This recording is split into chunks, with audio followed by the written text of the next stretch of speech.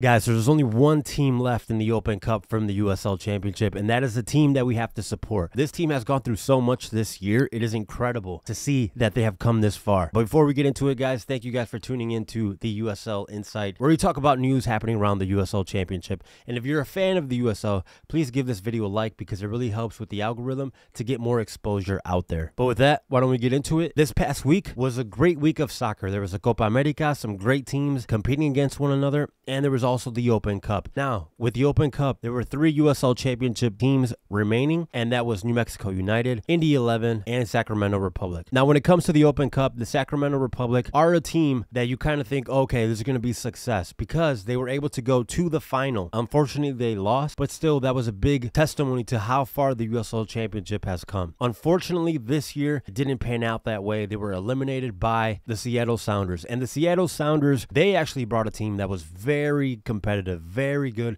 It was almost like their A squad. Not fully there, but still, they had some key players, and I was kind of shocked that the Seattle Sounders chose that route. But I mean, I think that tells you that Seattle's also taking this league very seriously. But unfortunately, like I said, they lost. Sacramento Republic lost, and it sucks to see. It sucks because, you know, you kind of had that idea that, okay, Sacramento's going to be able to come pretty far. They're going to be able to compete. And the game, it had a little bit of everything. They were down 2-1, and they came in and scored, and you think, okay, here we go, game on. But unfortunately, it didn't come.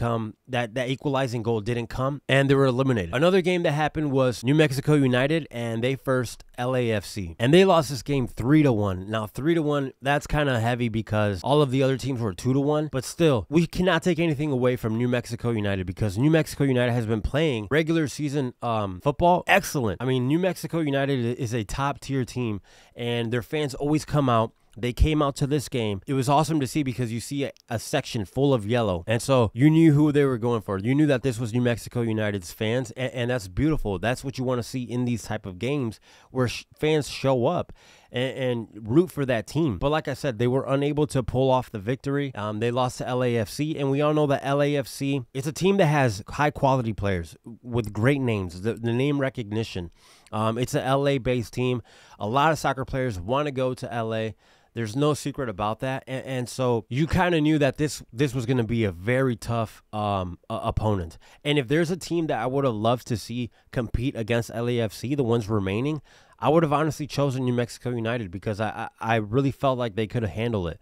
They could have been neck and neck with them. But like I said, unfortunately, they lost, and now they are also eliminated. And that leaves us with the last team, the last club in the USL Championship, and that is Indy 11. Indy 11 versus Atlanta United, and they came out with a victory 2-1. Now, guys, this is huge for Indy 11 because of what has happened, what has transpired with this club this year. You know, the announcement of a brand new stadium, a soccer specific stadium, a big stadium in downtown Indianapolis. You thought, okay, here we go. You know, this is exciting news for Indy 11. And then a couple weeks later, the mayor comes out and says that he wants to bring an MLS team to Indiana. And you think, wait a sec, what is going on here? You already have a team. You already have Indy 11. And no, he wanted to start something brand new. He was talking to reps of the MLS, and you thought, oh snap, this is going to be another team in the USL Championship that gets destroyed because of MLS, because of, you know, Don Garber and his cronies. And you think that's it. You think Indy 11 is no more. But then you have a lot of support, a lot of fans coming out and saying, no, you know, we believe in Indy 11. We want Indy 11 to keep existing. And so now there's a back and forth between the mayor and the owner, Indy 11. And then now all of a sudden you have a new investor that comes in, and you think, what is going on? What's going to happen? And now then because of that, they have a unbeaten run in the USL Championship. And so you think, oh my gosh, you know, this is great stuff. And now they're in the Open Cup. They're the last team in the USL Championship to be going this far. It's incredible. This is what, I mean, you cannot write this stuff. There has to be a movie about this eventually. And it's like, you know, this is the beauty of the game. When you have fans come out and you have other people talking about it, other clubs supporting Indy 11 and saying, you know, we want this team to still exist. And now you also have the whole drama with the Open Cup and, you know, save the cup and now save Indy. So it's incredible. incredible to see how people can come together because of sports. And it's great. This is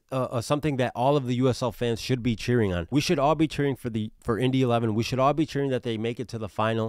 It's going to be tough, of course. I understand that. But still, it's something that we can all get behind. And I have no doubt, guys, that it's going to happen where you're going to see a bunch of people supporting the Indy 11. You're going to see when the game happens, I wouldn't be surprised if it's a record-breaking number of people watching. And I encourage everyone to do so. Their next opponent is going to be Sporting Kansas City. Now, there's good news and bad news. Good news is there's no denying, guys, that in MLS they have a lot better players. You know, just look at what's going on. There's way more MLS teams than there's only one USL club left, right? So that in of itself tells you that obviously the player pool is better in the MLS. So they're competing against, on paper, better players. But there's no way we're writing off Indy 11. There's no way, because of what they have been able to accomplish in such a little time, or what they have been able to accomplish this season. So I hope it's a game where they don't let off the gas. I hope it's a game that they take very serious, and I know they will, and it's exciting to see. All USL fans, I know all USL fans are going to be watching, and that's what we should do as fans. As USL fans, get behind this club. So we shall see what happens. We shall see if they are able to advance, because if they do, then they would reach the final. And the good news also is that Sporting Kansas City is in 13th place in the MLS, so in their conference. So that is also good news, because hey, they're not the best team in the MLS. And so without a doubt, I feel like it's going to be a great game to see. And Indy 11 is already making history because they were able to beat an MLS team. So guys, it's an exciting time of soccer, guys. We just had the Copa America, like I said, and there was so much drama going on there. And now we have the Open Cup, and then up next we have the Olympics, and I'm excited to watch these young guys compete during that in the soccer tournament that's happening. So yeah, it's exciting times, guys. But yeah, let me know in the comments what you guys think. Do you think the Indy 11 is going to be able to advance? Are you keeping up with the Open Cup? Share your thoughts below, guys. It really helps me out. But yeah, thank you guys so much for tuning in, and with that, I will see you all on the next one.